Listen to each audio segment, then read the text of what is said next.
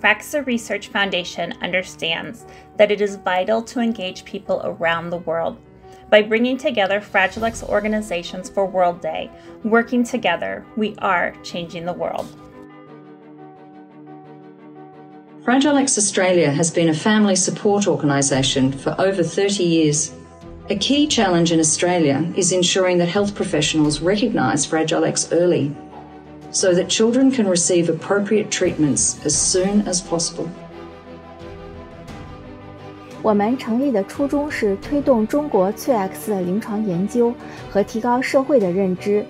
我们期待能与世界各地的同行、机构、团体及医疗单位合作，为推动WuXi X 综合征的研究和治疗贡献力量。Approximately 1 in 5,000 children around the world have Fragile X syndrome, and that makes it close to 4 lakh individuals in India alone. Let's spread awareness on Fragile X and make a difference. En el año 1998, un grupo de padres fundó la Asociación Síndrome X Frágil de Argentina. Nuestra misión es dar acogida a las familias que acaban de recibir el diagnóstico, transmitiendo nuestra experiencia. Africa as a continent is totally unaware of Fragile X. We have 250,000 people that carry the pre-mutated gene. We've been trying to raise awareness from Cape to Cairo. It's an uphill battle, but we will succeed. In 2020, Fragile X Center was established in Georgia. Our team is actively involved in raising awareness about Fragile X syndrome in Georgia and helping parent organizations to be stronger together.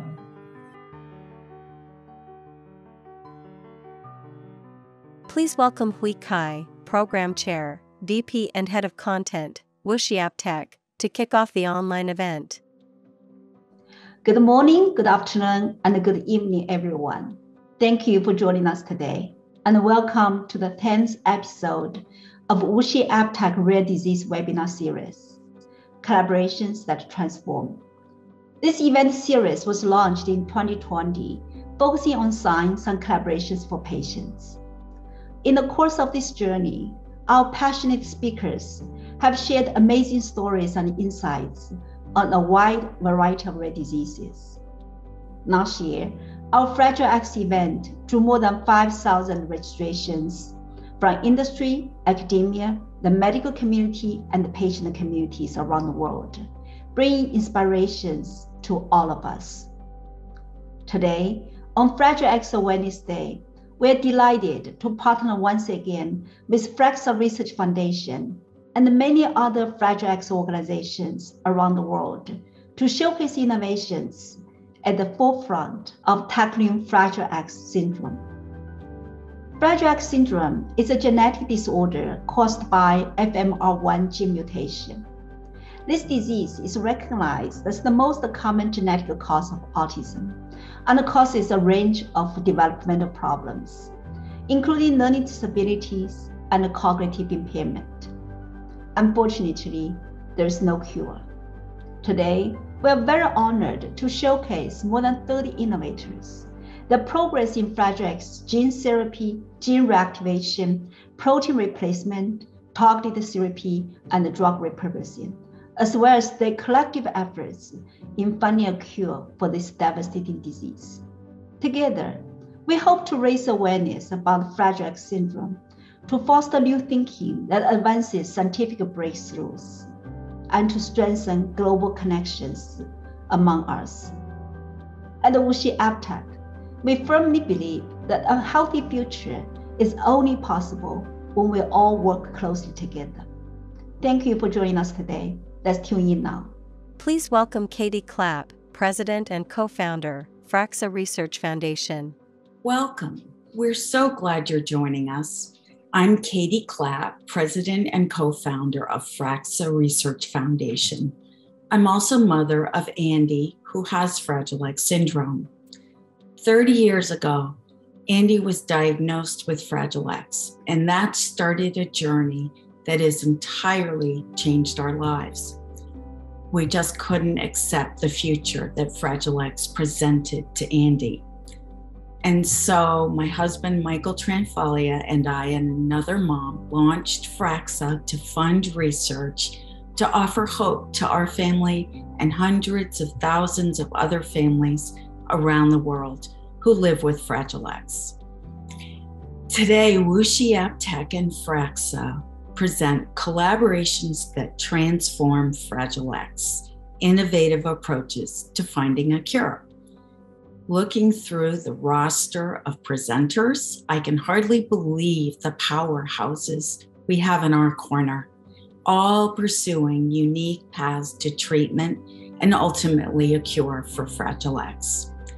This year has seen burgeoning international collaborations, which are funding brilliant ideas and turning those ideas into actual potential treatments for Andy and his peers. And so today, I'm optimistic about Andy's future. When you've heard what these speakers have to say, I think you'll be optimistic too. They have found so many different independent approaches to solving Fragile X. When just one of them succeeds, think of the lives that will change. So thank you for joining us today. Fragile X syndrome is the most common inherited form of intellectual disability, as well as the leading monogenic cause of autism. With the discovery of FMR1 gene silencing as the cause of Fragile X, we have seen extensive investigations both in pathophysiological and clinical aspects. Where are we now in exploring effective treatments for Fragile X syndrome? Where could be the next breakthroughs? And what lessons learned that are applicable to other rare diseases? Happy World Fragile X Day to everyone. I want to thank you all for joining us today to commemorate this very special occasion. Peter, this is really a remarkable time to be a neuroscience researcher, especially in the field of developmental disorders, rare diseases, and particularly Fragile X. You've led the way in studying and comparing different single gene causes of autism. What has you most excited right now? Well, I think over the last 10 years, we've really defined the genetic landscape that leads to at least the monogenic forms of the neurodevelopmental disorders. And we now know that they cluster around sort of subcategories of gene function.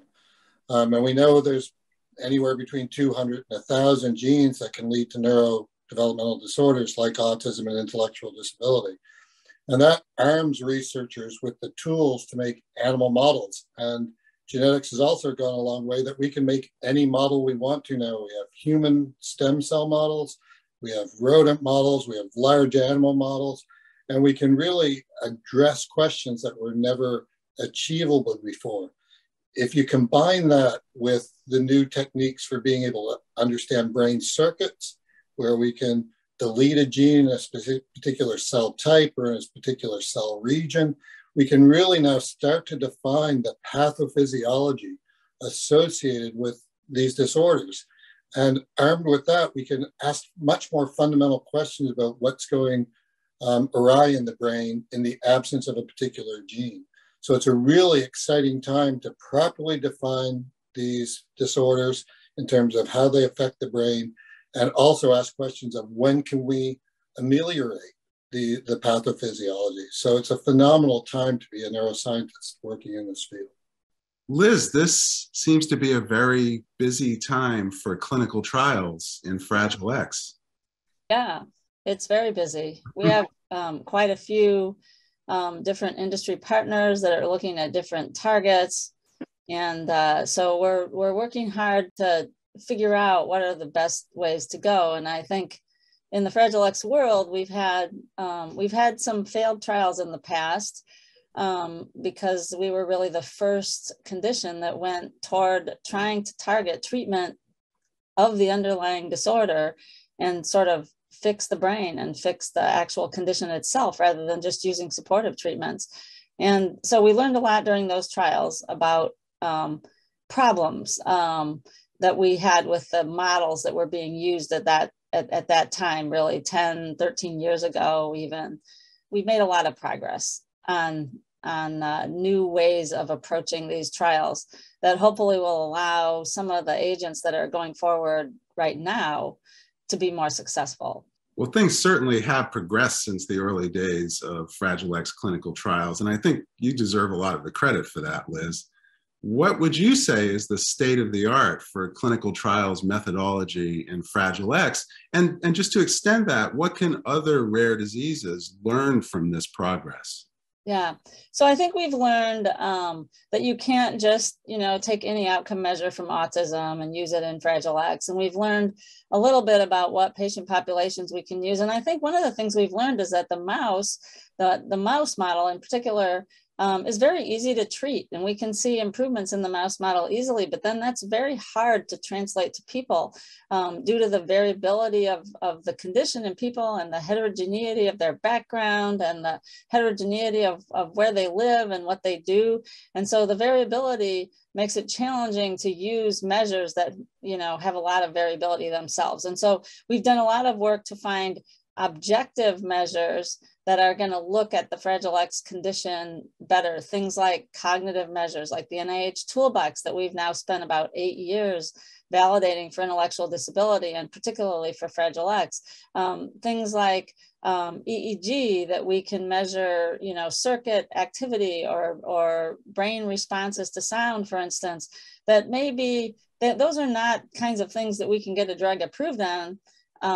But they are the kinds of things that can give us an indication that we have a signal so we know which drugs to move forward. And we don't know that circuits and different neurotransmitter mechanisms and so forth are going to behave exactly the same in the mouse and the human.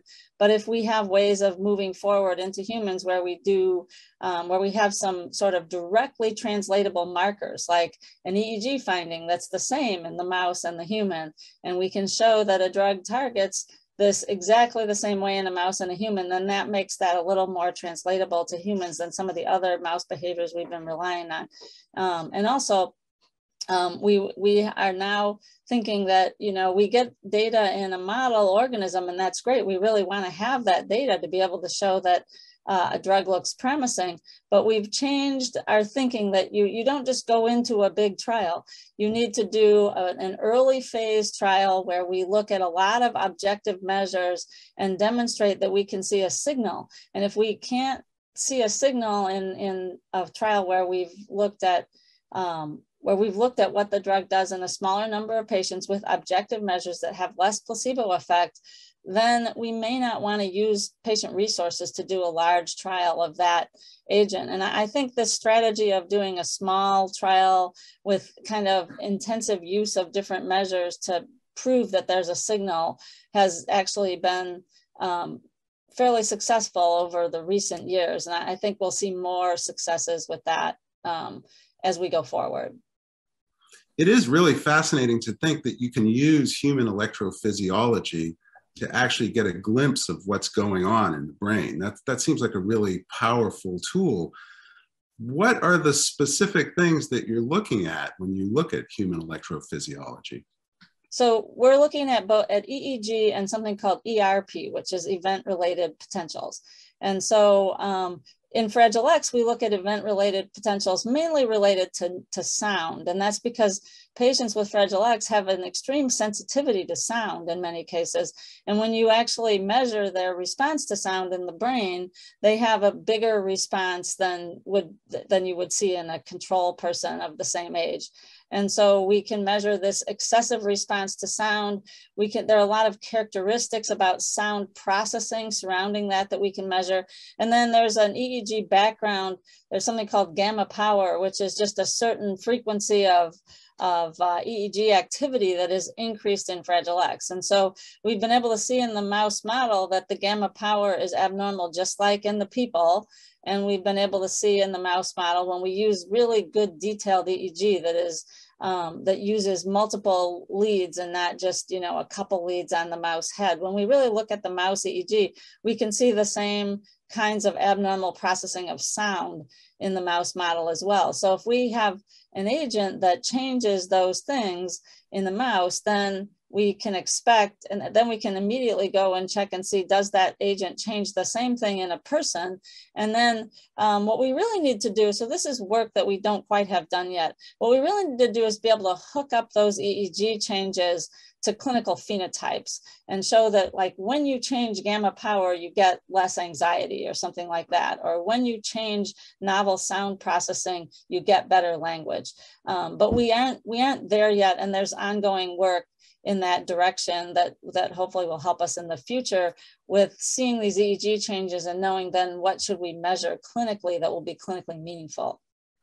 So there's still a need to validate some of these electrophysiological methods and to see if they correlate with clinical improvement. But is there a sense that some of these electrophysiologic tests will actually normalize with treatment? Have we seen responses to drug treatment that actually involve changes in electrophysiology? Yeah, I mean, there are several examples of that. Craig Erickson is running an NIH-funded project where they're looking at changes after a single dose of different agents, and they have seen that some of the agents that they have used have changed the electrophysiology. And we ran a trial of a phosphodiesterase inhibitor, a PDE4D inhibitor, recently a phase 2 study, which actually showed that you could change the excessive sound sensitivity in the patients with the drug. And so that's a very strong finding, particularly when in that study it was coupled with a change in cognitive performance on the NIH toolbox, which is another objective performance-based measure. And the parents reported that the patients were better. So this was a small, intensive, let's look and see if there's a signal kind of study. And this is an example of the kind of study that we need to do. So now we know we have a great early signal. And so hopefully that will predict better results in phase 3 trials than what we've had in the past. That really does seem clinically relevant, and it really does seem relevant to quality of life as well. So that's very exciting. Yeah. Peter, one of the questions that I hear people ask most often is how treatable developmental disorders in general might be later in life, and specifically how treatable Fragile X might be at later stages of life. Now, you've been a leader in this field in studying development in Fragile X and a lot of other monogenic causes of autism. What's your take on this? How reversible is this later in life? Well, that's the $6 million question. I mean, Adrian Bird really changed the landscape and the work of Huda Zogby as well, showing that Rett syndrome, when MECP2, the gene that's altered in Rett syndrome, is re-expressed late in life or knocked down late in life, you can either, in the first case, you can rescue many of the phenotypes associated with in the rodent models. And if you knock it out late in life, you can recapitulate many of the features of Rett syndrome, which argued that there isn't a critical period for MECP2 re-expression or Rett syndrome. Now, whether that's true for numerous other disorders, needs to be tested, and it is being tested for many disorders, but it's one of the central questions we're asking in my lab and in the center that I work in, and other labs around the world are asking.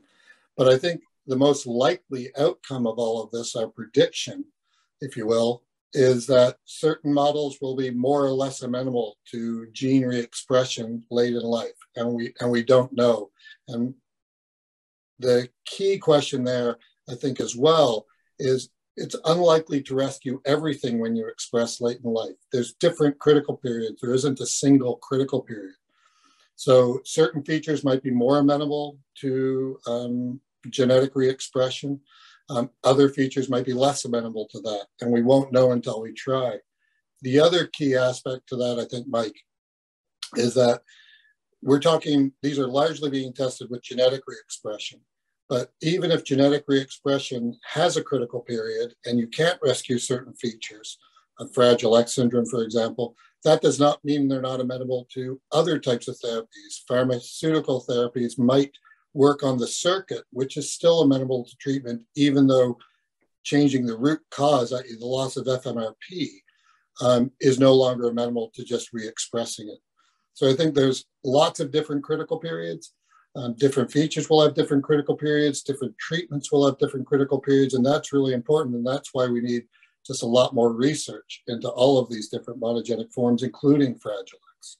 Huge advantage for rare diseases, for monogenic diseases, for a lot of the things that you're studying, the single gene causes of autism. And this is a huge advantage when it comes to drug discovery and development of new therapeutics. It really is amazingly powerful. It is. And we talk about the rare diseases, but if you combine all the different rare diseases together, you end up with a disorder state that is not that rare. It affects well over 10% of the population. So it's crucial that we understand these, and especially how similar they are, and if we can cluster them together for therapeutic purposes. So what research still needs to be done to understand development and its role in these neurodevelopmental disorders?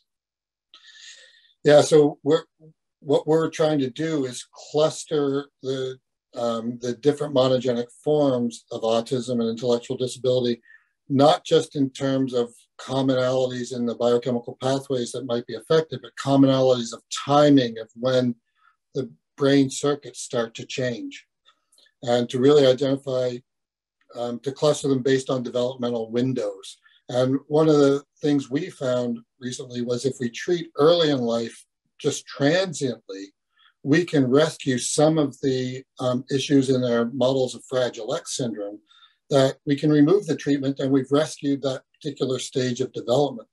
And other people are starting to find the same things for other aspects of Fragile X. So I think that's actually a really key question that's never been thoroughly addressed, is are there windows that if we can treat during those windows, we can get good permanent recovery? And I think that's a really interesting question, again, about critical periods that we really need to understand more deeply. Very exciting. Liz, I guess I should ask you the same question about what work remains to be done in the clinical trials field, because we've come a long way, but we're not totally done yet, I assume. Yeah, we have a great deal of work to do in the clinical trials field. I mean, we always lag by, 10 years or so, the basic science people, in figuring out how to translate things to people, because it's just so challenging. But I would say that the work that needs to be done is, I think Peter's idea of critical windows is very important. And we in clinic have always thought that combinations of medications would be needed to really fully fix Fragile X, because the FMRP has so many roles, and it may have different roles at different times in life. And there may be certain things that work when you're young and certain things that work better when you're older, as Peter was mentioning. And there may be things that work together. But in order to have that kind of treatment, we have to get our foot in the door. The reason cancer has so many good treatments and why they can add drugs onto other drugs is that they got drugs approved at the beginning, and you can only test combinations in general after something is approved, although we are doing some new study designs to try to test combinations of medications. And I think it's important to develop that. So that's an area of clinical science that we need to develop. But traditionally, you have to get approvals of one thing, and then you can treat a patient with an additional medication that's investigational. So trial designs for combinations, we've done a lot of work on outcome measures, but at this point, we don't yet have the FDA considering them, quote, fit for purpose. And this is work we need to do with the FDA so that we can generate outcome measures that index the phenotypes in Fragile X and index the important things to families in Fragile X well, in addition to giving us good objective performance-based measures in order to move drugs forward. So we have a lot of validation yet to do, even on the things that we've already done work on.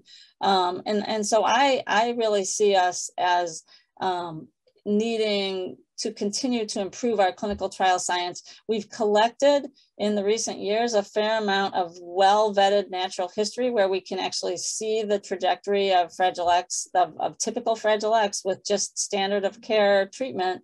What do patients with Fragile X do over time in terms of their development based on different measures? And we need to have more of that, because if we had a gene therapy, we certainly wouldn't expect all the effects to occur in the context of like a 3-month trial. We'd need to be able to look and see what did that gene therapy do across life.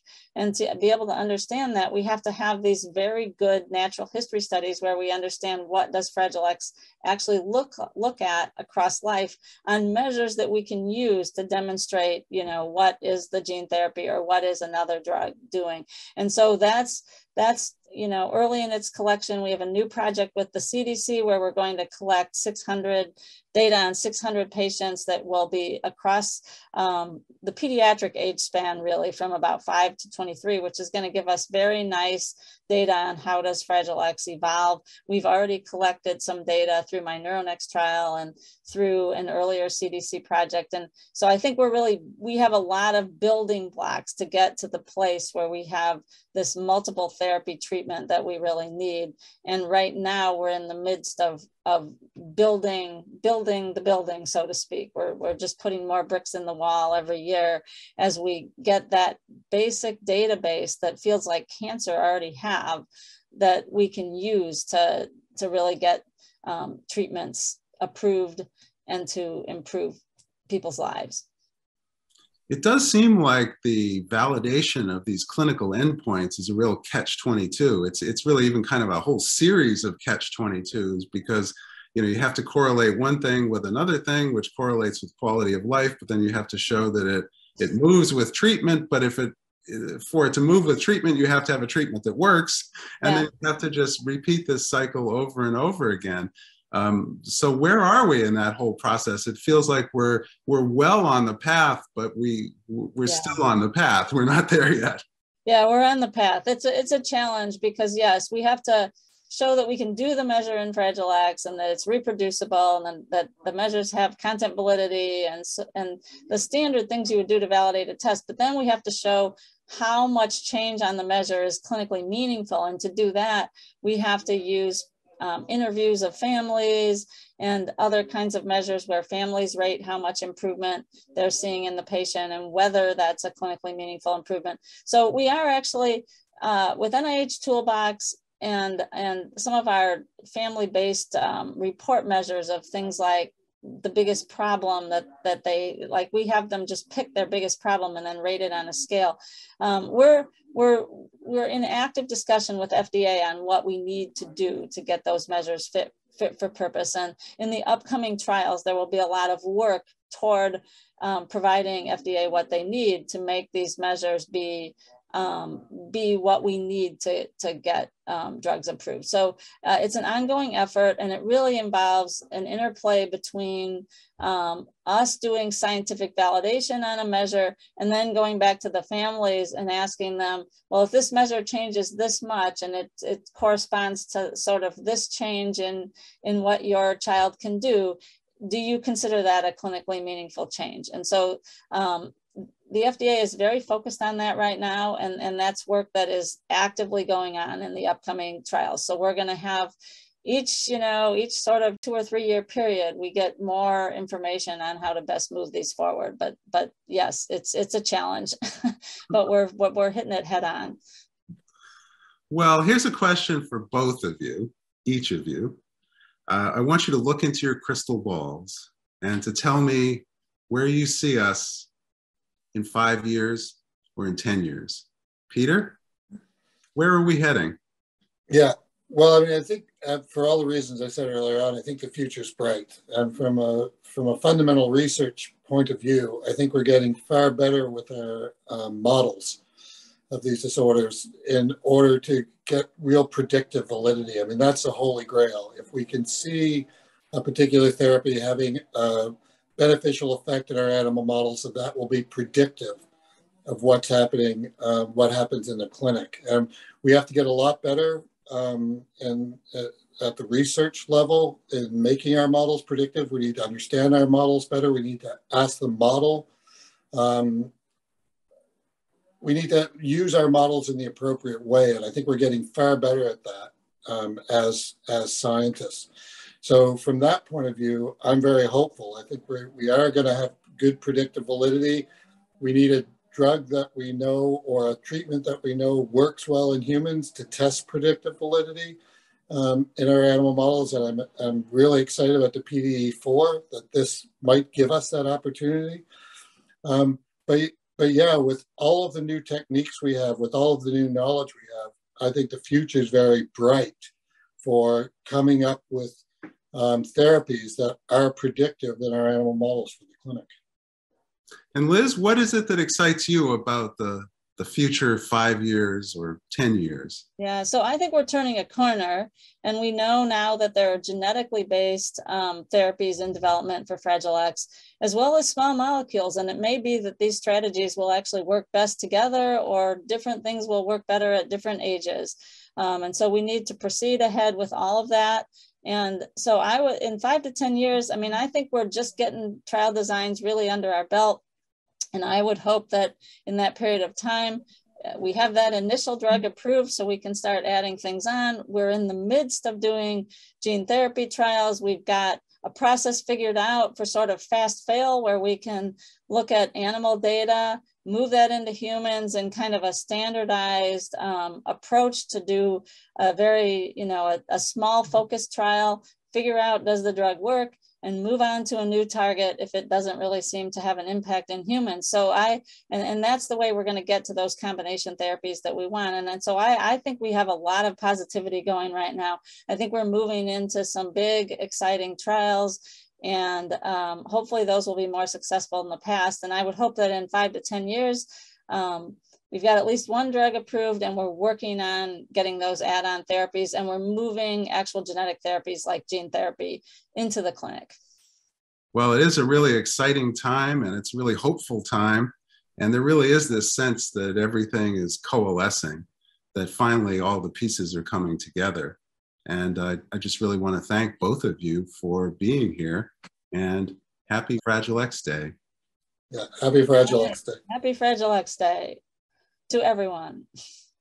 The clinical intervention of Fragile X syndrome has largely focused on symptomatic treatment of psychiatric and behavioral problems, yet to eradicating the disease. We need to tackle underlying causes. What are the current approaches targeting the root causes of this inherited disorder? Will they be the game changers we need in the fight against Fragile X?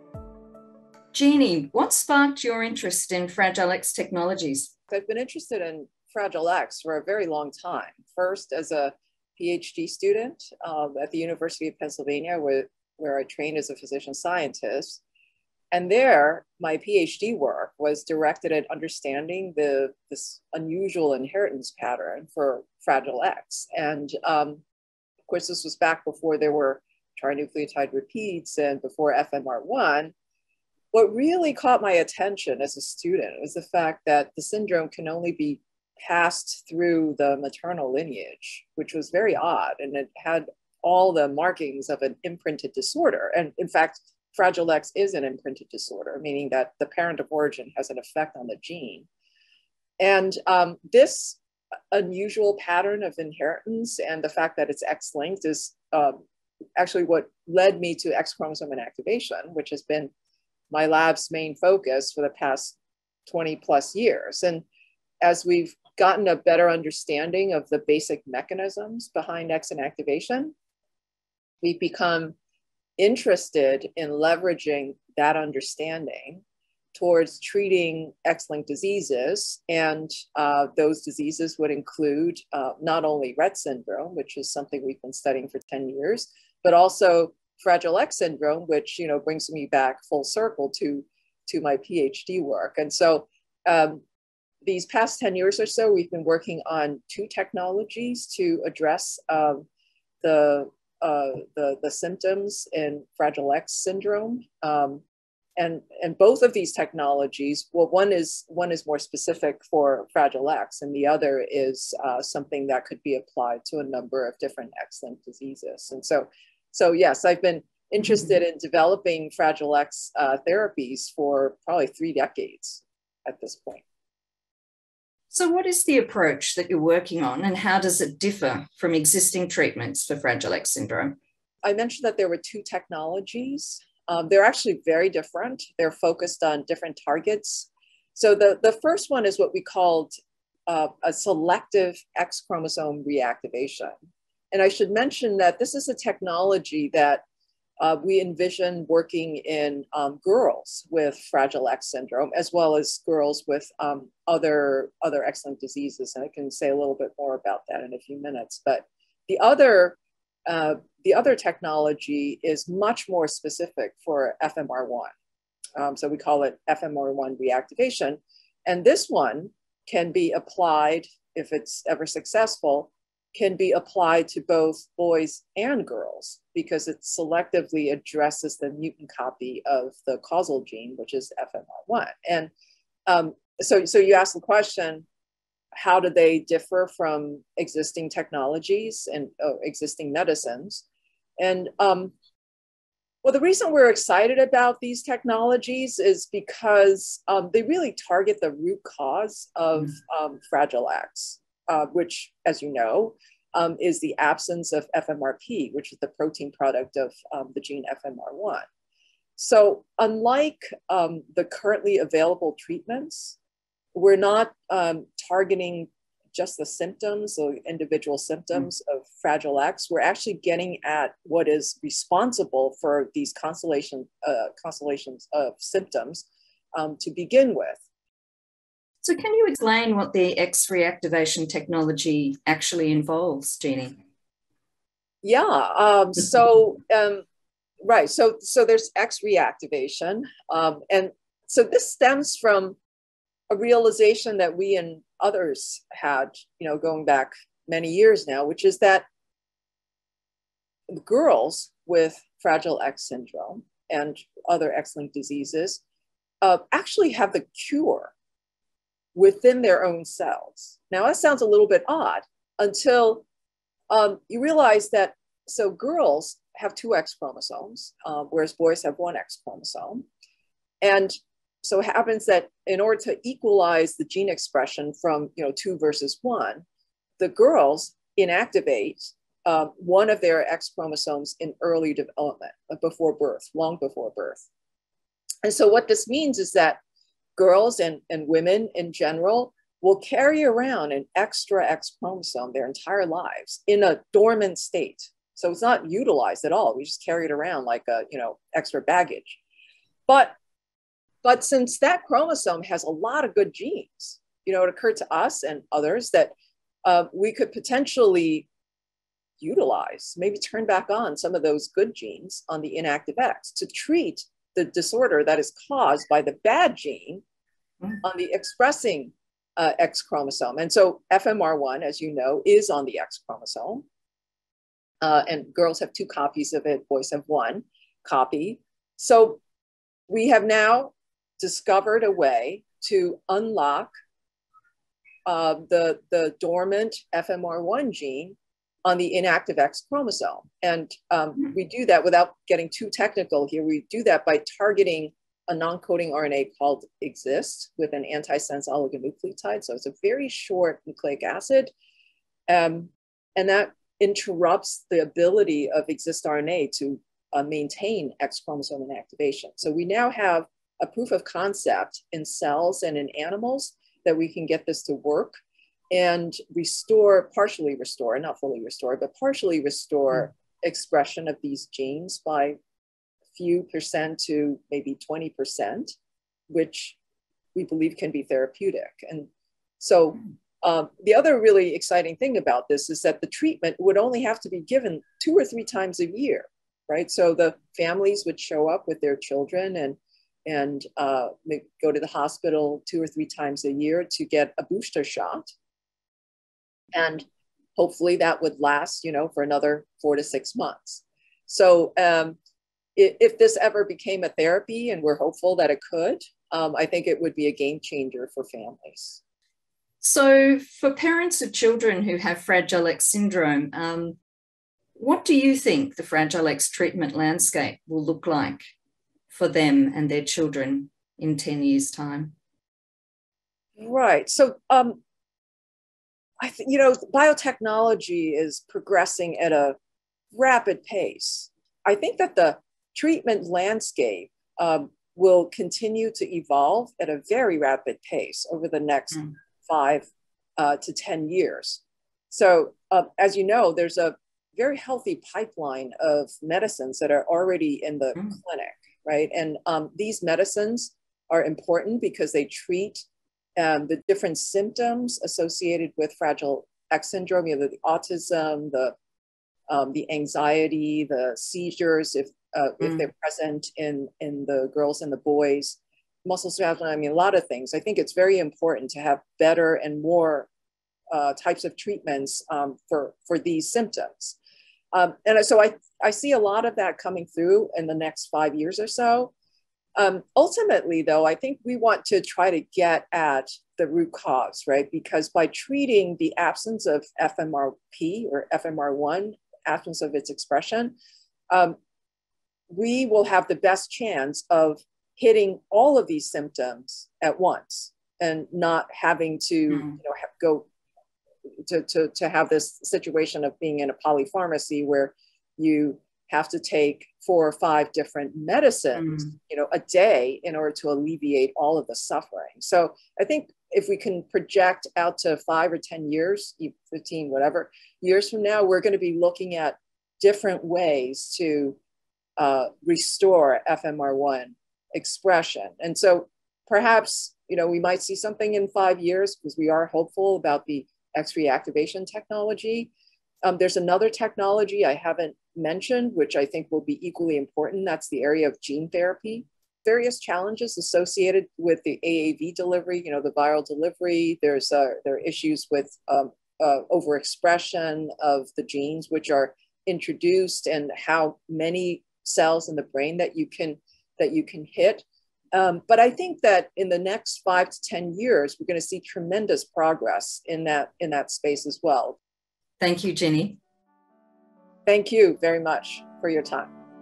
The silencing of the FMR1 gene and consequent lack of FMRP protein is the major contribution to the pathophysiology of Fragile X syndrome. With the advancement in gene therapy, gene reactivation and protein replacement, we may really be able to target the root causes of this disease. We are delighted to showcase several innovators at the frontline of these approaches and their progresses. My lab is an engineering lab, and we work on drug delivery, which involves taking different types of medicines or drugs to the place where they're needed inside of the body.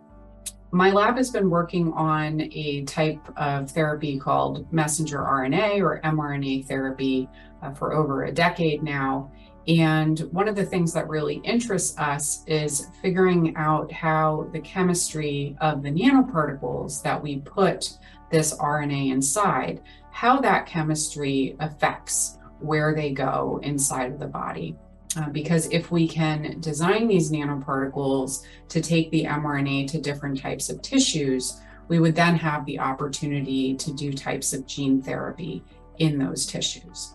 So for Fragile X syndrome, we know that there is a problematic protein associated with that disease, FMRP. And we were thinking that if we deliver messenger RNA into these cells, into brain cells, we might be able to correct or make up for the problems in that gene that contribute to the disease and its progression. The major progress we've made is being able to optimize our nanoparticle chemistry to take messenger RNA into many types of cells within the brain, and to be able to do it in a way where we can access almost the entire brain.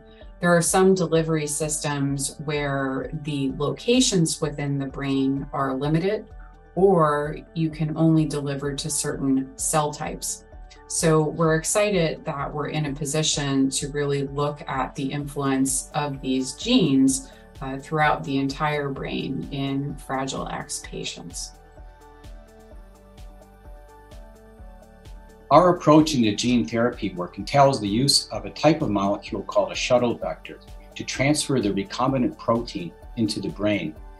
The basic strategy is called gene replacement therapy because the viral genome contains the mouse or human DNA sequence encoding FMRP, the protein that is missing in Fragile X syndrome. These experiments employ the mouse and rat models of the disorder and a specific type of virus called adeno-associated virus, or AAV. The recombinant versions of these AAVs used in both preclinical studies and in human clinical trials are both non-replicating and non-pathogenic viruses. We have made substantial progress over the past several years. The data from our published studies demonstrates partial reversal of the Fragile X phenotype in both the mouse and rat models of the disorder.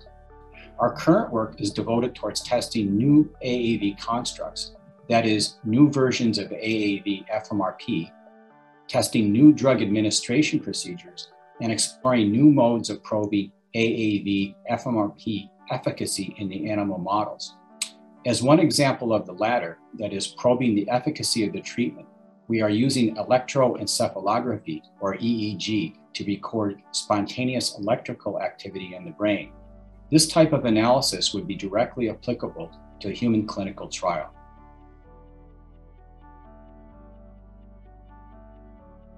The approach we have taken is based on the identification by Dr. Hervé Moine, our collaborator from the IGBMC, of this enzyme DGKK as the most proximal messenger RNA target of FMRP in neurons.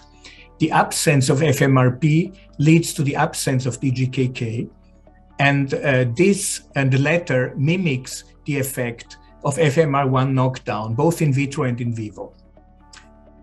So to tackle this problem, we constructed an AAV that carries an FMRP-independent variant of DGKK, and we administered this vector directly into the brain of FMR1 knockout mice, which are, of course, a well-known animal model of Fragile X syndrome. And when we did this, it led to the correction of all behavioral abnormalities observed in the knockout mice relative to healthy wild-type mice. Also, treatment with this AAV was not associated with any overt toxicity in the mice. These findings were recently published in EMBO Molecular Medicine. And we believe, on the basis of these findings, that gene therapy with DGKK holds considerable promise as a treatment option for Fragile X. And we are currently performing additional non-clinical studies to advance this candidate therapy into the clinic.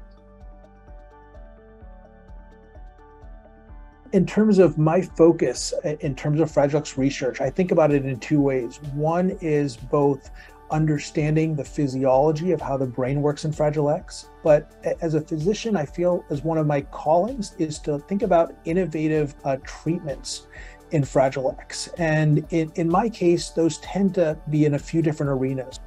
We've put together a team here of basic scientists, clinical scientists, psychologists, different types of interdisciplinary specialties to really understand what something like a protein replacement therapy in Fragile X would look like, and understanding how to put that together in both the safest and the best way possible. We've began working primarily in animal models to understand how replacing the Fragile X protein in the mouse will affect both behavior and other aspects of the mouse phenotype. You know, when we think about now, when it comes to the application to humans, how do we think about that? You know, one example I'll give is that when you think about Fragile X in nature, you think about different individuals with different amounts of protein depending on their mutation status. And with different amounts of protein, you can have different strengths and weaknesses. And so when we think about Fragile X gene therapy, you know, this is not, to me, considered a curative therapy, but rather one where would adding protein to an existing system help augment and help enhance some behaviors that could make it primarily something that would really shift the needle in terms of quality of life or cognition, emotional regulation. You know, so those are, I think, some very exciting avenues as we think about the modern era of potential protein replacement in Fragile X. Over the past 2 decades, our scientists and clinicians have learned tremendously from the clinical development of targeted therapy to change the course of Fragile X syndrome. What have our past experiences taught us? What are still the main obstacles? How can we fully deliver the potential of targeted therapy? Craig, I was reflecting this morning and it occurred to me that it's now the 20th anniversary of the paper that Kim Huber and I published suggesting the outlandish possibility that there might be the potential for a small molecule therapy to change the course of Fragile X syndrome. And it's been quite a ride the last 20 years. A lot of high hopes, and some of them have been dashed, but I feel like we're actually in a really good place to, accomplish our mission sooner rather than later. Yeah, I mean, I really enjoyed joining that ride where I came from the autism field where, no single gene disorders, no clear leads, massive heterogeneity, and moving into Fragile X with the concept of being able to conduct animal studies, to do bench lab studies, and then truly translate those findings into human work. And we've learned a heck of a lot in the last 2 decades. And, in my mind, we think a lot about failed trials, but every quote failure is a lesson learned. And, overall, our lab and our human work is really focused now on Fragile X is one condition, but how do we define variation molecularly, electrophysiologically, functionally, and then match individuals with treatment? Yeah, I completely agree with you. When we started, there's very little experience in running clinical trials, and certainly not to the standard that would be required by the FDA. And so many unknowns that occur with any drug development program, like what's the right target? What's the right compound? What's the right dose? Are there going to be dose-limiting side effects that we have to take into consideration? Who are the correct patients? What are the right endpoints to measure? But I completely agree with what you're saying, is that every time we do a trial, we learn something new, and we apply that knowledge. So it's very iterative. And I actually share your optimism that we have learned enough now to actually deliver in the near term. So in our lab and other labs, high density electrophysiology or brain electrical activity, and what are small molecules doing early in phase 1 and phase 2 studies to see target engagement. And we've really moved away from a reliance on pen and paper measures. Now, we think that's huge and will allow us to truly link preclinical to clinical outcomes. But, even that has taken a lot of time. And again, hindsight is 20/20, and I don't think we don't view it as setbacks, but it's really a new generation and a new iteration of trial approaches that are more tightly linked to animal experiments. Yeah, I hear you. I mean, I think that there's a lot of flying blind, to use another flight metaphor, but if you don't know, you don't have a good biomarker of target engagement, then it's a lot of guesswork to know, like, what's the right dose? Does the therapeutic effect persist, or is there a development of acquired treatment resistance, which it turns out to be a potential problem? And that knowledge would give you so much confidence to say, for example, in the case of your work, there's an electrophysiological signature of altered function. And this signature can be modified by a treatment, and you can learn what is the correct dose to move that biomarker. From the beginning, Fragile X could be viewed, at least some aspects, as a metabolic brain disease to the extent that it's a dysregulated protein synthesis in neurons. And of course, we now understand that that's a process, a pathophysiological process that contributes to some symptoms. There are other pathophysiological processes like altered ion channel function, particularly potassium channel function, and still other features that are due to simply altered brain development. The wiring diagram is different. And so we would not expect one treatment to hit all of those 3 causes of dysfunction in Fragile X, and having some insight from a biomarker on, what symptoms line up best with what treatment strategies would be super helpful. Because, you could have a fantastic treatment, but you're measuring the wrong thing. And I think that has been some of the clinical experience, which is very frustrating to the clinicians and the families. And not to mention layering development into that, where we think about treating, from newborns to toddlers to adolescents to adults, and, where your treatment windows there are. So, when we hear of positive leads in preclinical, data, and we take that into human studies, I think, we've definitely sharpened our tools in quantitative ways, but we also have to look at developmental windows and cohorts maybe being different. And the idea that if we have to study something in adults first and we do signal finding, then we're systematically moving through the ages. We're thinking about males and females differently, so they're both represented. We want to represent everyone, but if we don't control our studies to be able to power and think about subgroups with signal detection, I think we're doomed to fail.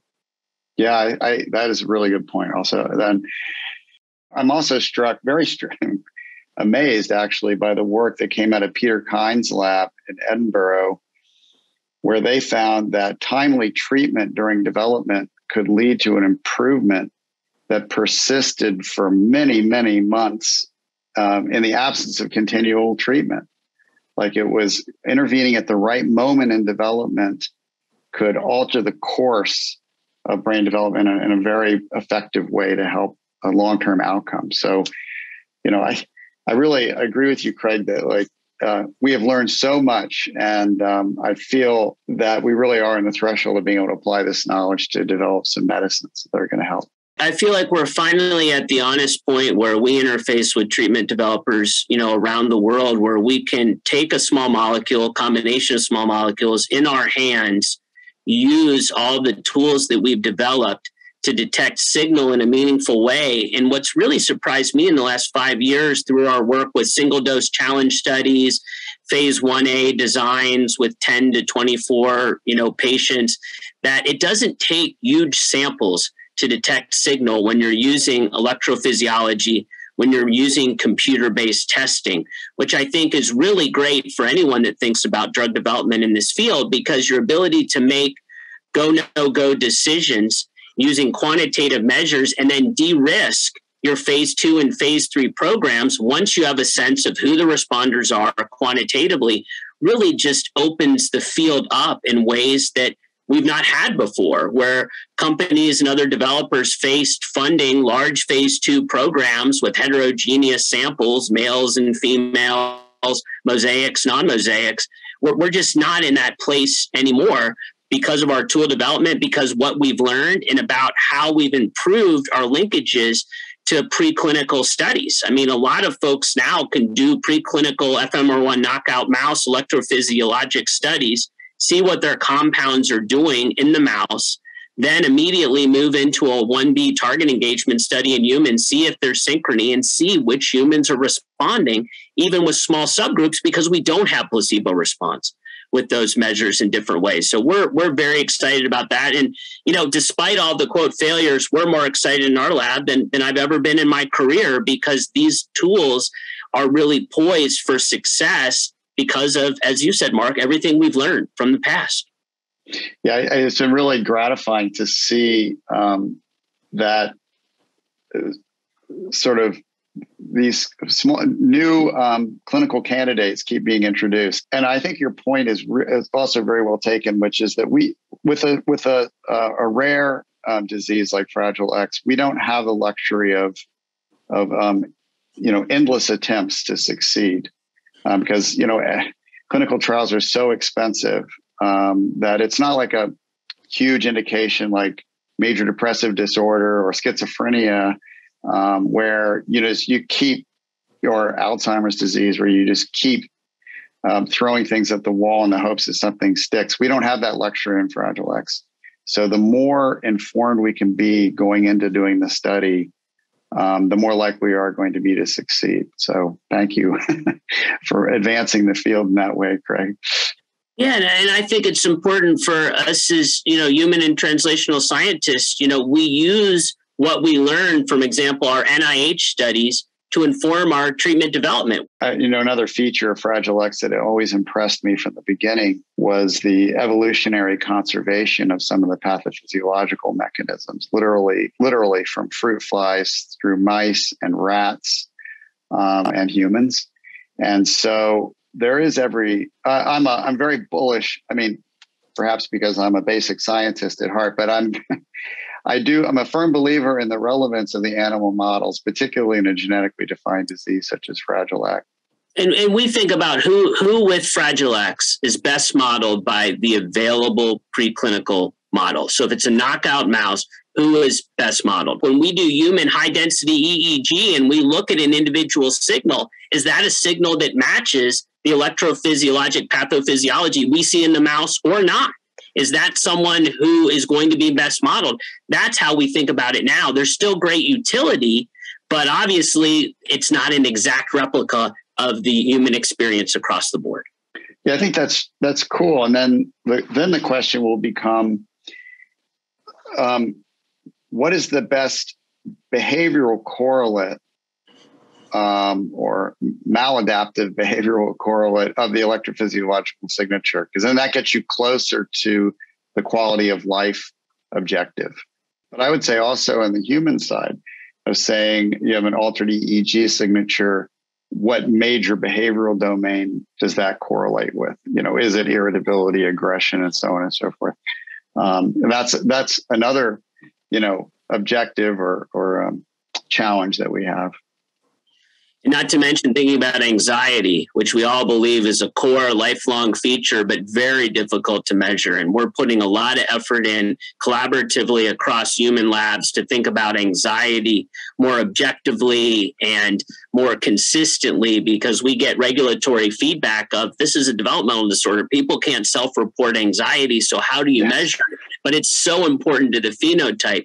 So that's something we really have to sharpen tools in that area to have a chance to think of it as a target, because we all know clinically that if you significantly reduce anxiety, quality of life and function comes with it. But if we can't define it in a logical, consistent manner, how do we use it? Yeah, I think we still have obstacles to clear to go from where we are today to getting a medicine approved. And of course, one of those is the continual need to educate the FDA and the regulatory authorities on the urgent need and the very fact that it won't be one size fits all.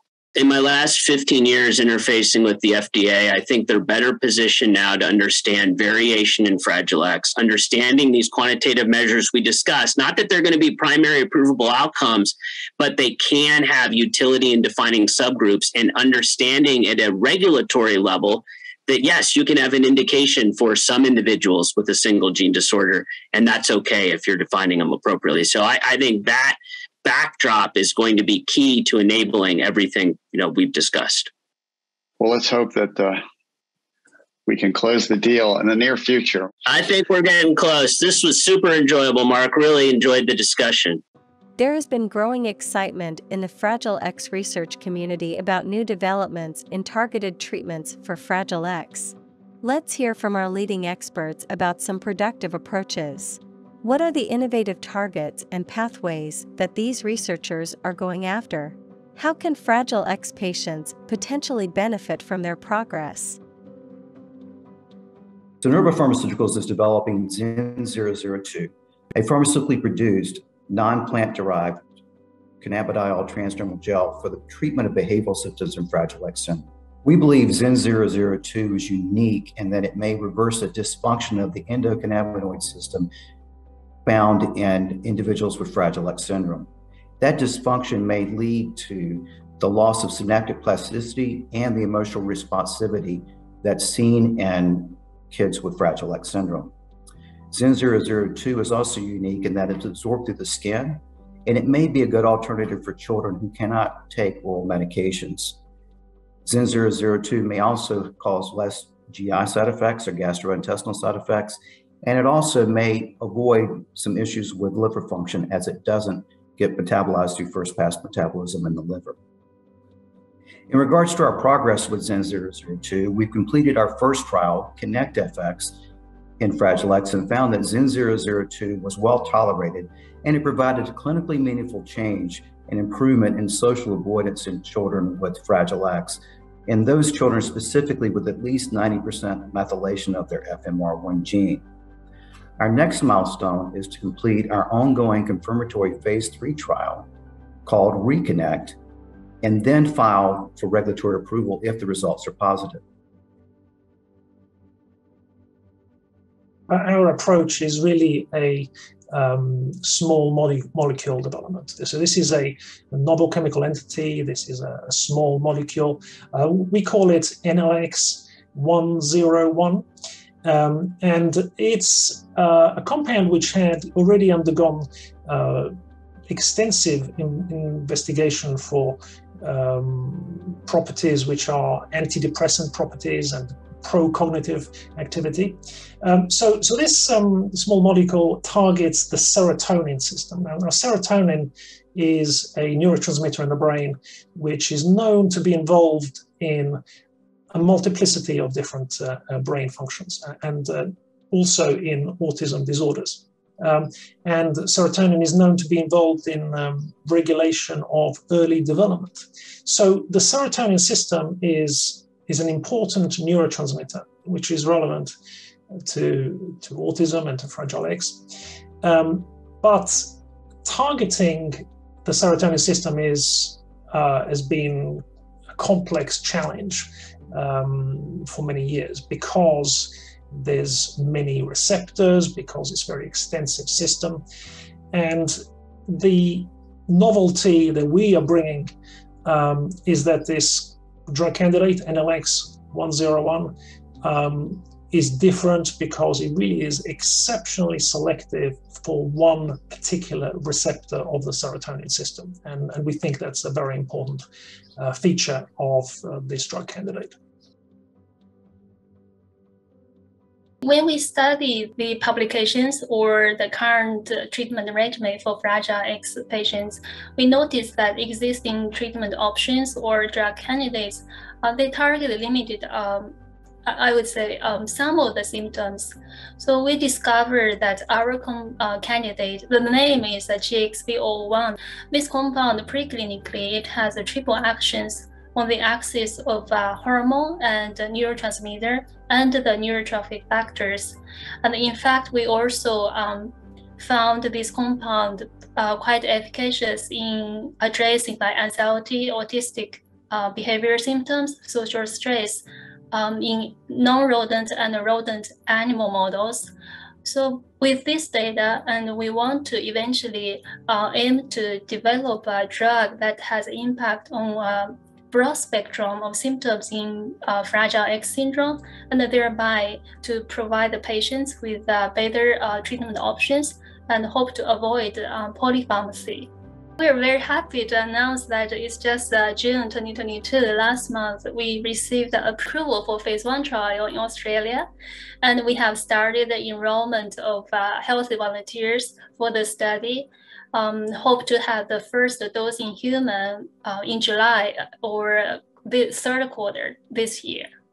Then the next milestone will be, of course, safety, the first the priority.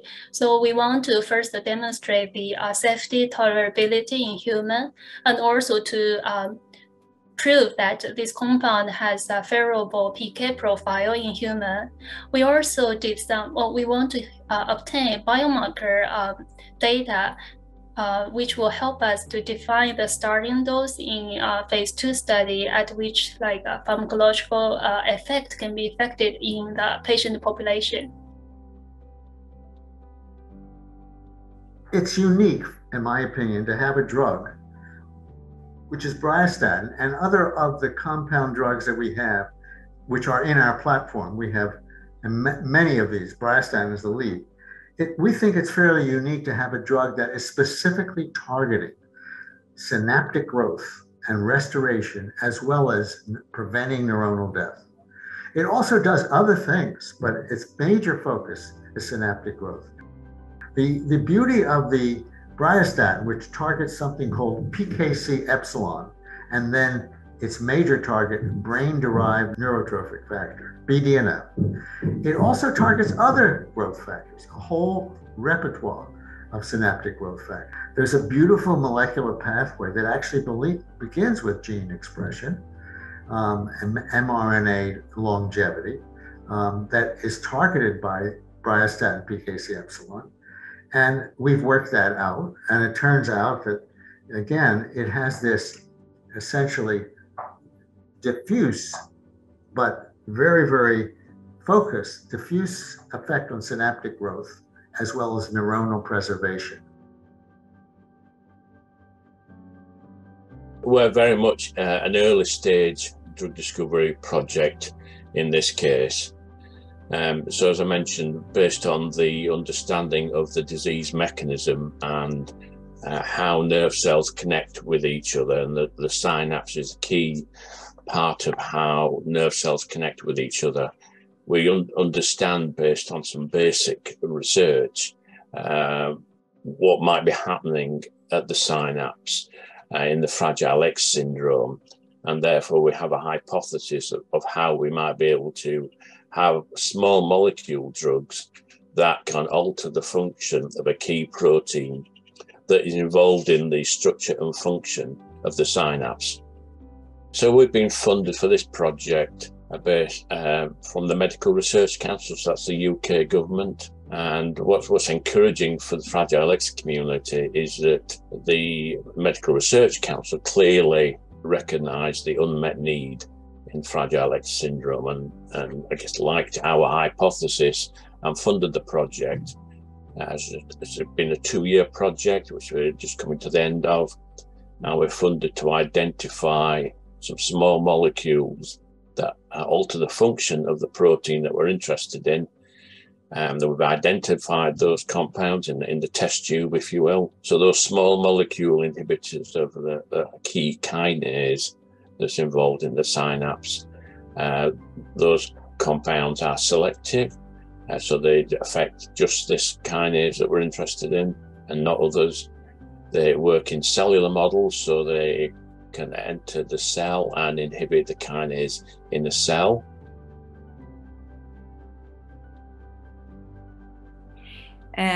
The main issues I am trying to address in Fragile X is the brain-related phenotypes. So Fragile X leave us with a very interesting scenario, right? In terms of how we can tackle the brain-related alterations. So hyperactivity, social alterations, cognitive disturbances are mainly the fields I am addressing. And I am very keen of trying to understand how and why these alterations in the FMRP, also in the Fragile X protein, are leading to these alterations, and how these can be then tackled if we really get insight into the mechanisms that are behind those kind of findings, right? So basically what we are keen of doing is trying to help people with Fragile X to overcome all these brain-related phenotypes. Our lab is mainly, we think that we need to really understand what are the mechanisms behind the phenotypes, the concrete phenotypes, because not all of the phenotypes that are present in Fragile X syndrome are driven by the same mechanisms, right? So what we need to do is we need to dissect these phenotypes and then try to understand the mechanisms behind. And then based on that, we can address these possible problems by using something that is different, that is mechanism-based therapies. So we found one of the pathways altered. Well, let's go for it and think about one thing that is very important, that is Fragile X is not only in brain, is a multisystemic disorder. So many things that happen in the periphery also affect the brain. And this is something that has only been tangentially taken into account. So our approach are very kind of holistic, trying to also not only focus on drugs, but on multimodal interventions.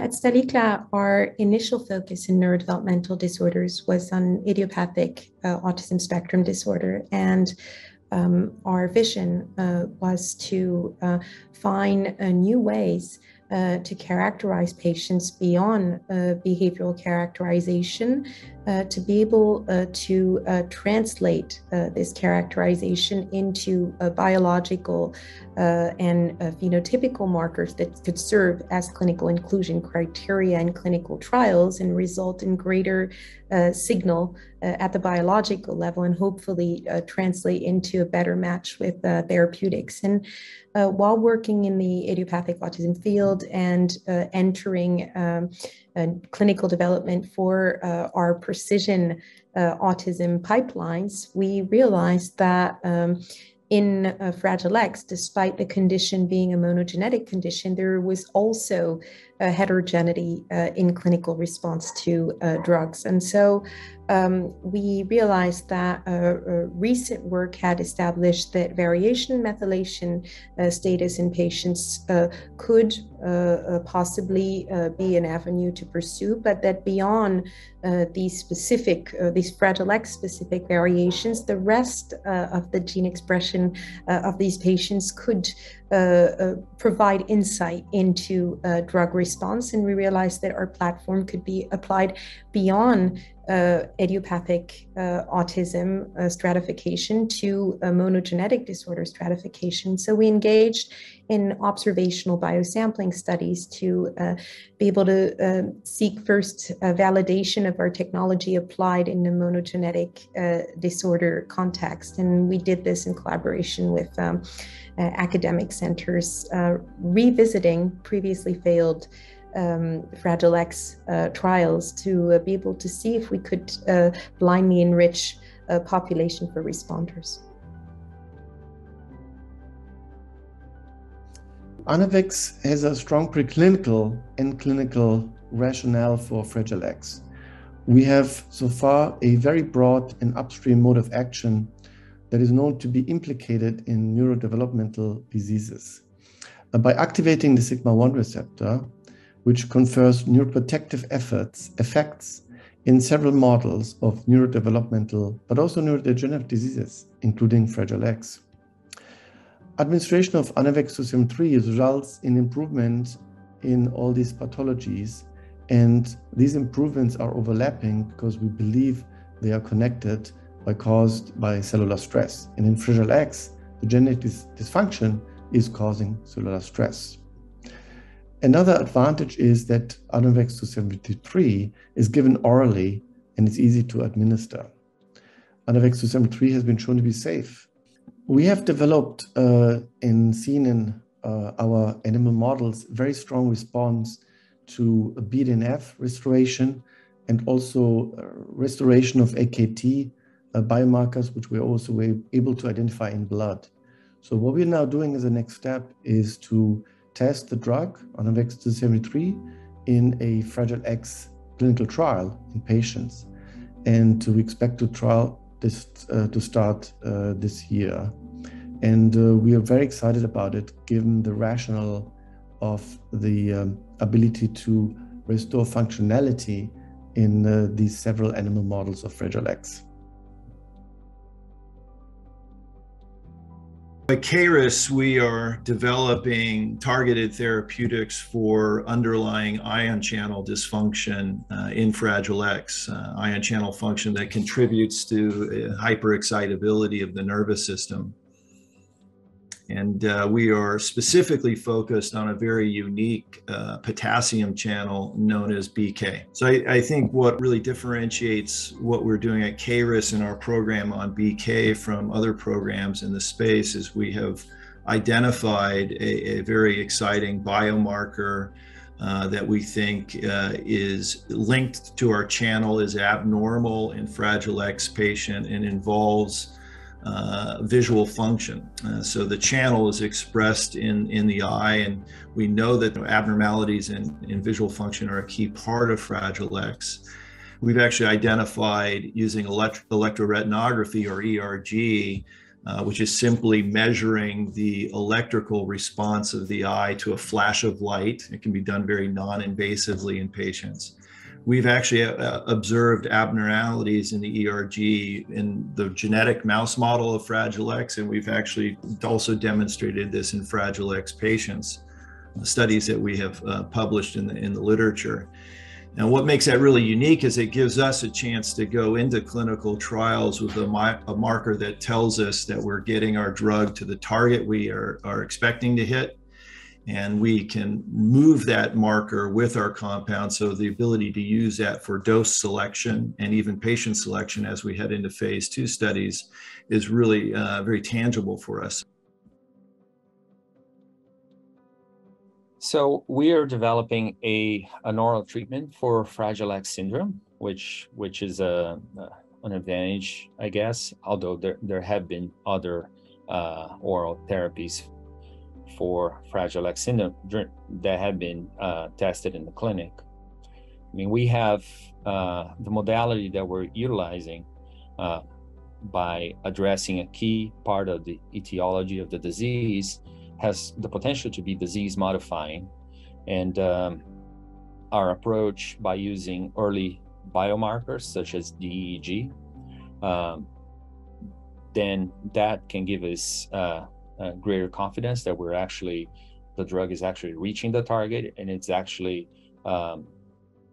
doing what it's supposed to be doing, for example, by normalizing the neuronal hyperexcitability, which you can see in the EEG. DEG would allow us, the biomarker EEG work will allow us to establish really early on a PK/PD correlation, which is so important in drug development, but it's relatively challenging in CNS indications, which is the case of Fragile X syndrome. So I think by utilizing our approach by the target that we selected that's central to Fragile X syndrome, as well as the biomarker approach, we can have a very strong way to advance this therapy. Ours is a novel targeted therapy, and we are inhibiting the activity of a protein kinase called S6K1 using a small molecule compound called Sol784. Clown and others have shown that in Fragile X patients and model mice, S6K1 is overactivated in the brain compared to healthy counterparts, and this drives excessive protein synthesis leading to pathology. To date, the drugs available to Fragile X patients treat symptoms only. Probably the greatest value of our approach is that we have the potential to treat the underlying root cause of the disease. This in turn has the potential to improve profound aspects such as cognition. To date, there has never been an S6K1 inhibitor in the clinic for Fragile X syndrome, so our approach is differentiated over what has come before. So our candidate drug Sol784 has shown promising preclinical effects in several models of Fragile X syndrome, giving us good confidence in taking this molecule forward. We have plans to put Sol784 into phase 1 clinical trial. As data and new technologies allow for more rapid identification of promising repurposing candidates, many available drugs have been repurposed as potential treatments for neurodevelopmental disorders. In the case of Fragile X, how can we harness the power of data, artificial intelligence, machine learning, and other computational biology approaches to discover new therapeutic uses for approved or investigational drugs? In this conversation, our distinguished speakers will share their insights about drug repurposing. I'm excited to be here today and learn more about what the companies are doing. And Bruce, with the technical background you have and scientific background, really looking to dialogue with you and learn. Great. Well, I'm really excited to be here. I think it's important that the Fragile X community learn as much about what kinds of things are happening out in the therapeutic space. And so anything we can do to share information about drug repurposing, drug redevelopment, drug repositioning, in our conversation today is really important. No, that's great. Thanks. I mentioned this to you before. My son has Fragile X, he's 9. And so for me, you know, the appeal here are kind of options, like what's out there, what may be out there, what's on the horizon. And in some cases, you know, what can I do to help?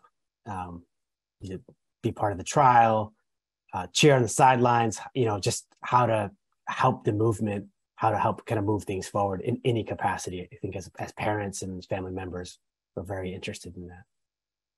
And as we discussed, I have my nephew, Alex, is now over 40 years old, and he also has Fragile X. So I've been part of his life and watched the progression of his growth. He's been on a couple of clinical trials earlier on. And so it's both personally important to me and scientifically important to me that we advance some therapies for Fragile X patients as quickly as possible. So, you know, I think, Andres, it's important to talk about when you think about developing a therapy for Fragile X. There's gene therapies where we might try and, you know, change things at the very root of the problem in the X chromosome, all the way to things like small molecules that might hit one or two of the symptoms that patients are presenting with. And it's really important to think about that in the way that therapies are developed. And one of the ways that some companies, including the company that I work for, Helix, is developing therapies is starting with known molecules that are human safe. So those could be drugs that have been approved in one or more jurisdictions. Those could be nutraceuticals, which are, you know, the things that we buy at the General Nutrition Center or someplace else that we take, you know, vitamins, minerals, supplements, those kinds of nutraceuticals, almost all of which have strong biochemical impact in the body. They're just not approved as drugs, but they're very useful as potential therapeutics. And then there are molecules that are drug-like, that are in company pipelines, that have either been developed for one thing and maybe it failed, or are being developed for many things that have already been proven human safe in an early phase trial. And so Helix and other companies start with those as a backbone to see, can we find another use for that to treat a disease, a multifocal disease like Fragile X. So, you know, in our case, we've started and came up with lots of different drugs that there's some scientific evidence that there might be an impact in a disease like Fragile X. And, you know, one of the things that companies do is they have different ways of looking at those kinds of drugs or nutraceuticals or compounds to see how they might impact it. One way that we look at is to look at all the scientific information and medical information that's out there and let a computer make connections between each piece of data and every other piece of data that's in our database. And what it lets us do is it lets us find discoverable biology that's already been created through all the research that people have done around all sorts of diseases, including Fragile X, but in lots of other diseases. And the computers, you know, use algorithms that are created by our computational biologists to search through these masses of data and tease out the connections to try and get an evidence chain between starting with a disease like Fragile X and going all the way to some kind of human safe compound that's already available for human use. And so it's really exciting that computational biology allows us to do this kind of thing. It would be almost impossible for a human scientist to keep track of all those data connections and then, you know, get from one end to the other. But the computer can do that and then turn that information over to a human pharmacologist who can then see, does it make sense? Is it strong enough? Is that drug potentially safe in that patient population?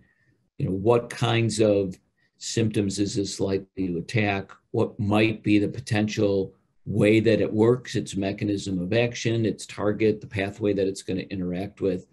So the computational biology piece added to the starting with a known compound, which some people call drug repurposing or drug repositioning.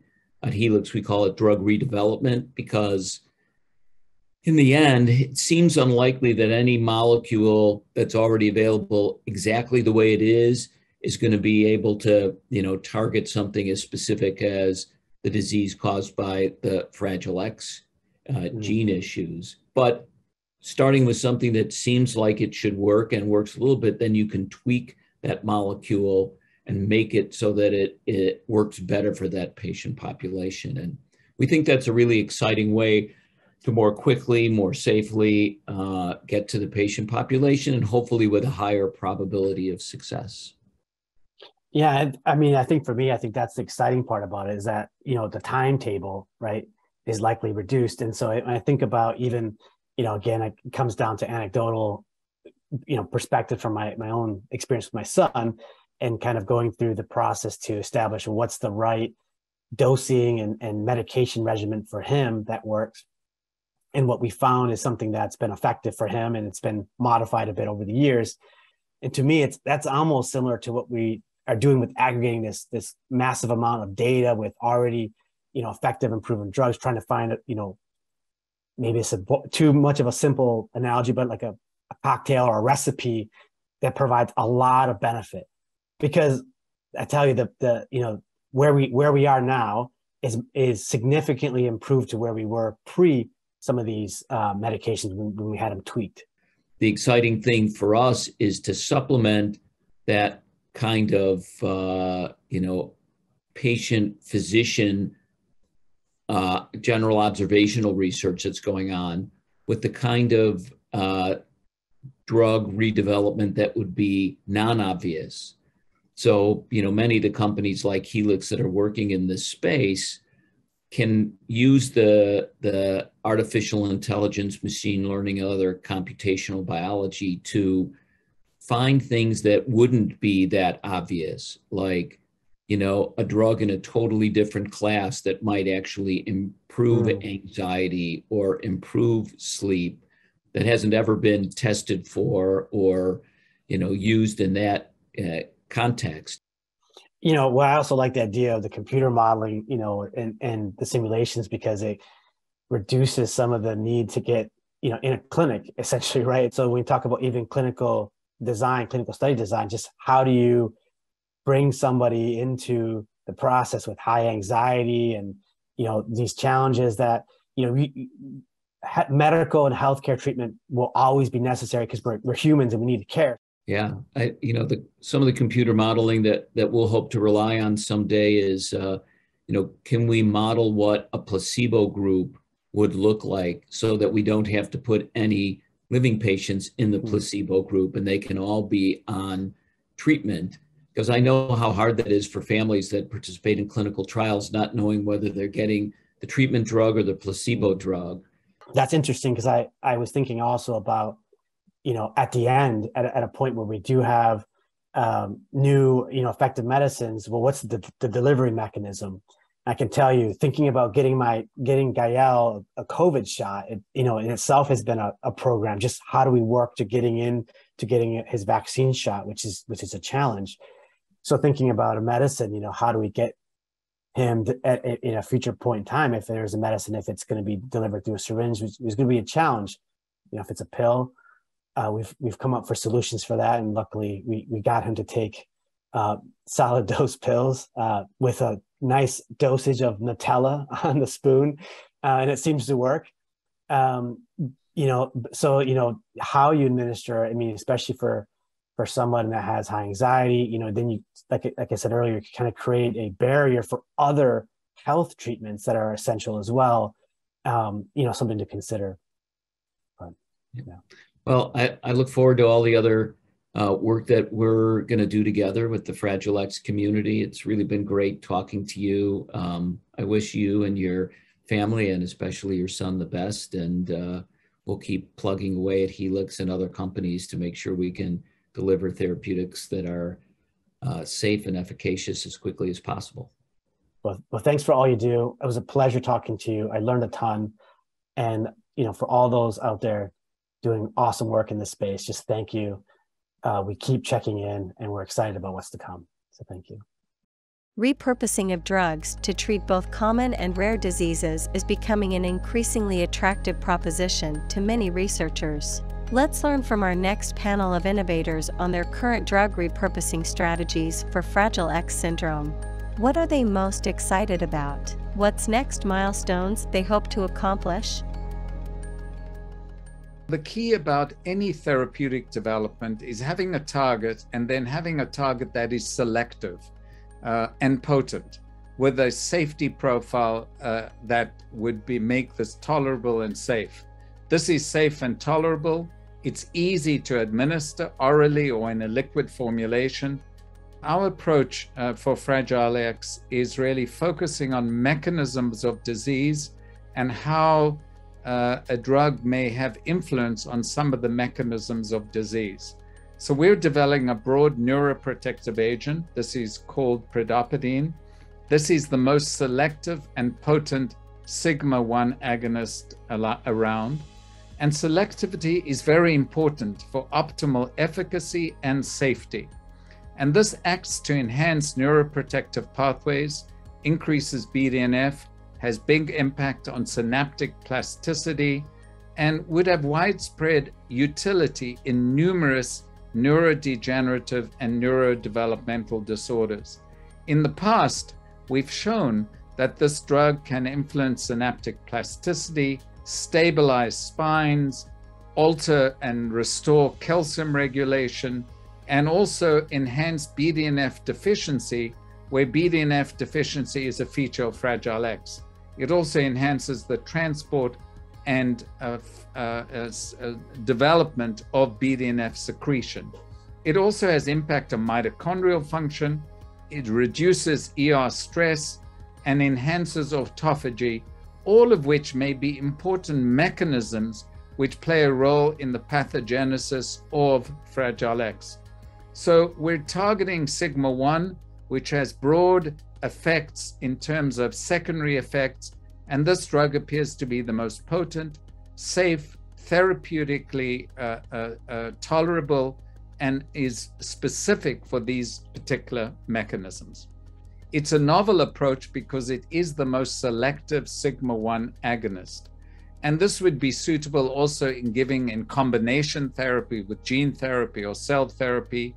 And we've already shown demonstrated efficacy in preclinical models done under the supervision of Dr. Pulati, and also in other neurodevelopmental models, including vanishing white matter disease and neurodegenerative disease like Huntington disease. So the establishment of this particular path of a drug that impacts these pathways in a very selective, safe, and tolerable way is what differentiates our approach. I believe the greatest differentiated value of our modality is the fact that we're developing models that more closely mimic the human physiology, and so these are cell culture-based systems that are amenable to high throughput screening that can easily or more easily be used in drug screening studies. There are also models where we can better reproduce some of the complexity of the human brain, and we believe that this allows us to better understand the complexity and the clinical features in patients. Our approach builds upon decades of progress in genetics and fundamental neurobiology. Mark Baer and I pioneered a new approach to the development of disease-modifying and life-altering treatments for Fragile X syndrome. Specifically, individuals with Fragile X syndrome can be distinguished by a common set of physical characteristics and behaviors, thus defining a syndrome. Once it became possible to perform molecular genetic studies it was discovered that disruption in a single gene, FMRP, that prevented the expression of a single protein, was the cause of Fragile X syndrome. The next step was scientific discoveries that made it possible to introduce this disruption in this very same gene in animal models. And once we were able to do that, we could understand how the deficiency of this single protein interfered with brain development and developed therapeutics that specifically corrected the molecular impairments that cause Fragile X syndrome. Now, we identified 2 different classes of drugs with 2 different mechanisms of action and brought those into clinical trials. And arbaclofen, our lead product, produced the greatest magnitude of benefit in humans with Fragile X syndrome. And we're currently focused on gaining regulatory approval and making arbaclofen available to individuals with Fragile X syndrome as soon as possible.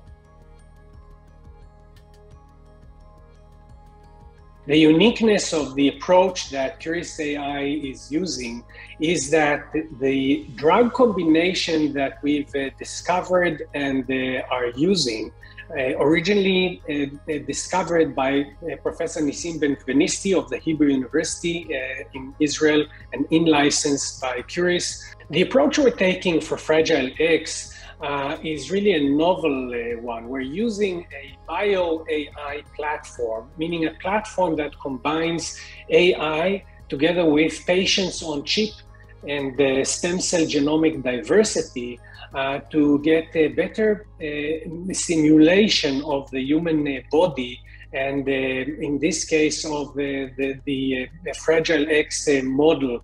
The uniqueness of the approach that we are taking is that a drug is offered which addresses the root cause of the disease. The root cause of Fragile X is an epigenetic inhibition of the FMR1 gene, causing a lack of FMRP protein in the brain. The drug combination which we developed prevents the inhibition, the epigenetic inhibition of FMR1 gene, and hence, if successful, would allow a reversal of and the curing of the disease itself. This is not a downstream approach of addressing downstream proteins or genes or symptoms, but rather treating the root cause of the disease. Purposeful is taking the drug repurposing route. We are looking at small molecules, marketed drugs and nutraceuticals, so agents that have already been tested and we know their safety profiles, and we're looking for either the drugs or the combinations. I think the main difference from our side is explainable AI, which is significantly different compared with black box methods on the technological level, but also the fact that we do drug repurposing and the fact that we do combinations, we realize that Fragile X is a complicated disorder. We believe that the solution to relieving multiple phenotypes lies in combination therapies. Our approach is to use these combination therapies to better alleviate phenotypes, both on the behavioral level and the cognitive level. We suggested a handful of candidates that could possibly work. We validated in the animal model, and now we are in the middle of a pilot phase 2 trial at Rush, which may be completed by the end of the year.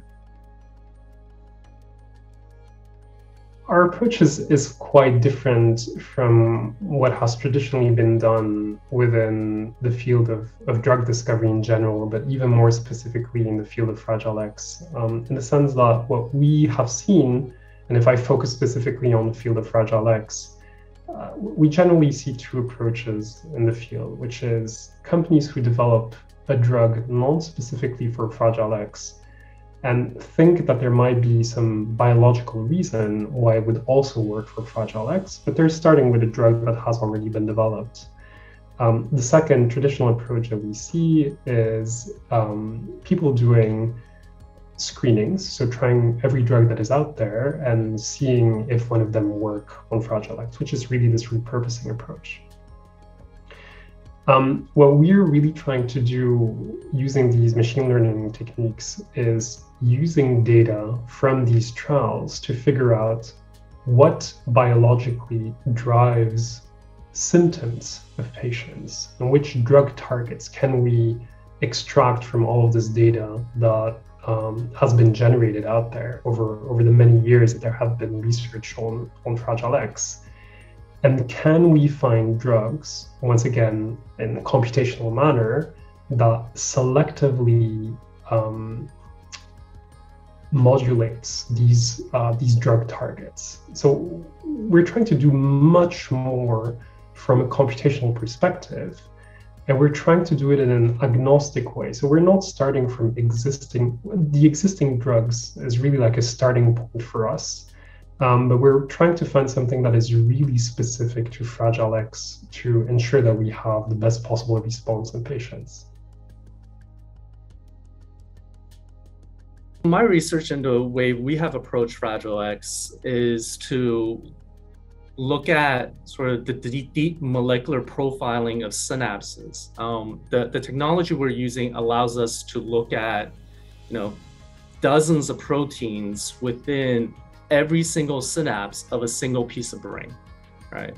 So this way, what we can actually do is we can use the molecular profiles of each synapse and classify them into individual classes, and then we're able to look at the subtypes specifically in terms of how it changes in Fragile X and how different types of drugs given to the animal actually affects these synapses.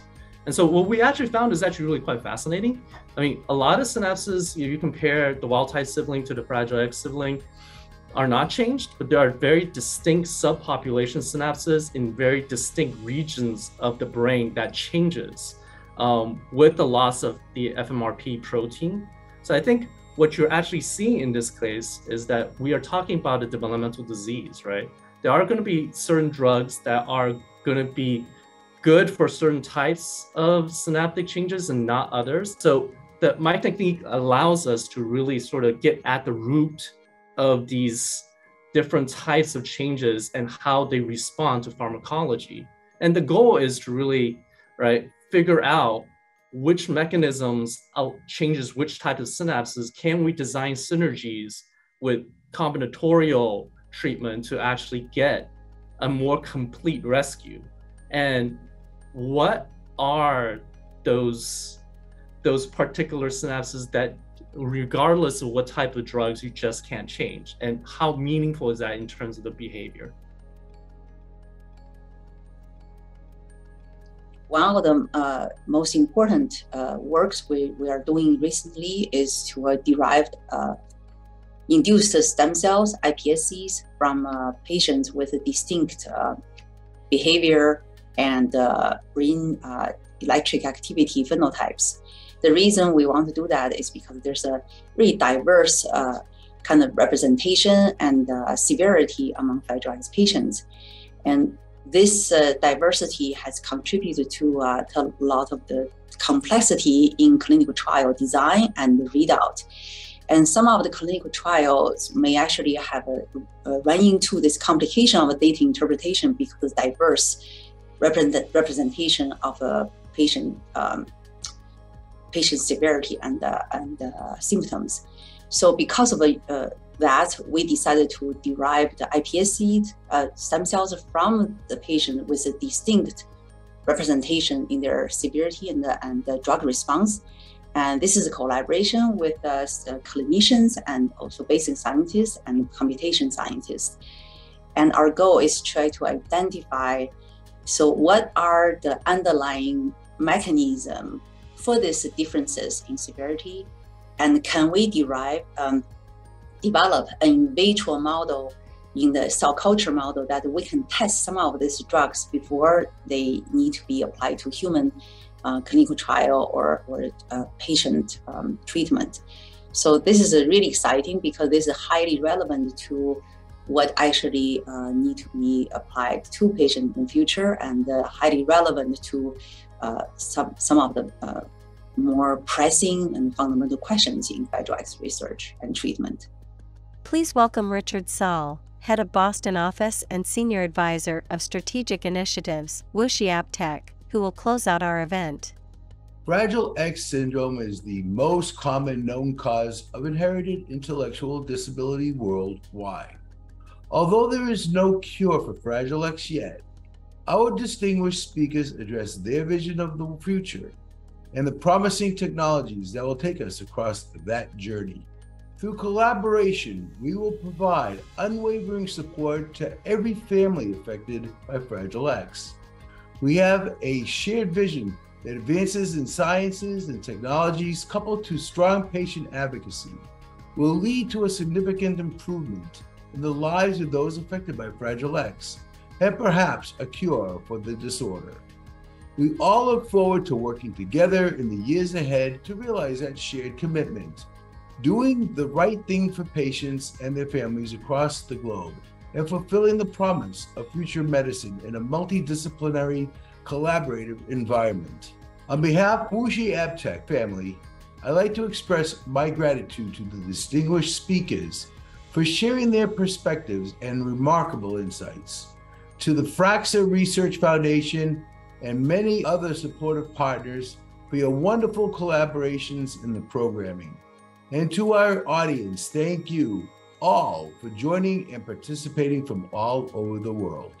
At WuXi AppTec, we all believe in a future where every drug can be made and every disease can be treated. This future is only possible if we continue to work closely and collaboratively together. Thanks again for joining us, and we look forward to seeing you at the next episode of our Collaborations That Transform series. Thank you very much.